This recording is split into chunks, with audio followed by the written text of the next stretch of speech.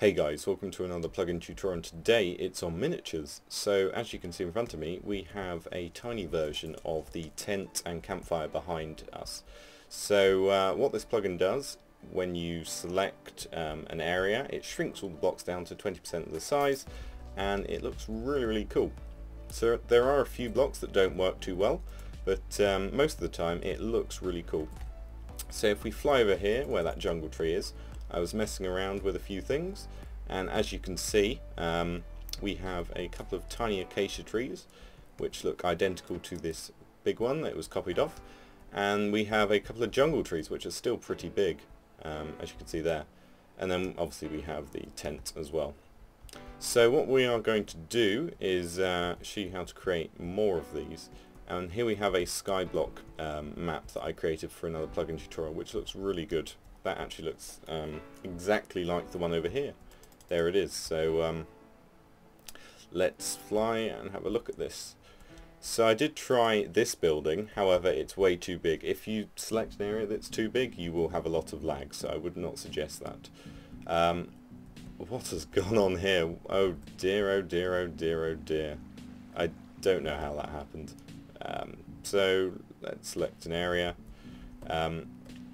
I'm not sure this building worked too well because I used a block that it probably doesn't recognise. This is 17:13, which has the texture on all sides, which is a very useful block for building, but obviously it doesn't appear here.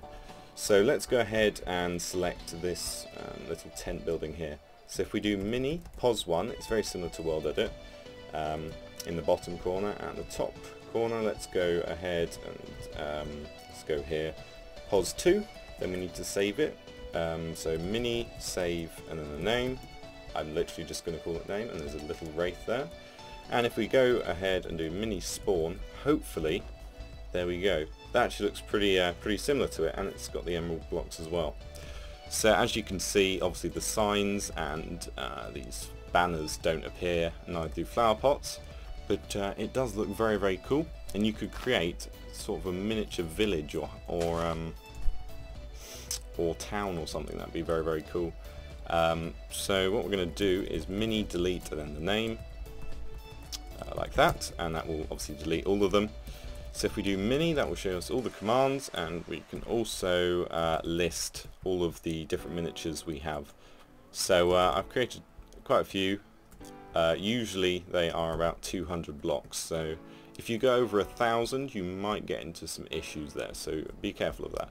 So let's do this one to finish the video, and hopefully this one works. So mini pos 1, let's fly over here, and pos 2, mini save red, 1,000 blocks, so hopefully this doesn't lag.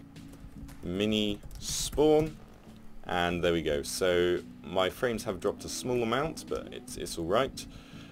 As you can see, there are some blocks that are not okay, so it's the wood again. I think that's 17:13. It might be a different one, but that is the problem. So the normal blocks do work fine, as you can see, the clay and the stairs, even though they are the wrong rotation. But it's a very cool plugin nonetheless.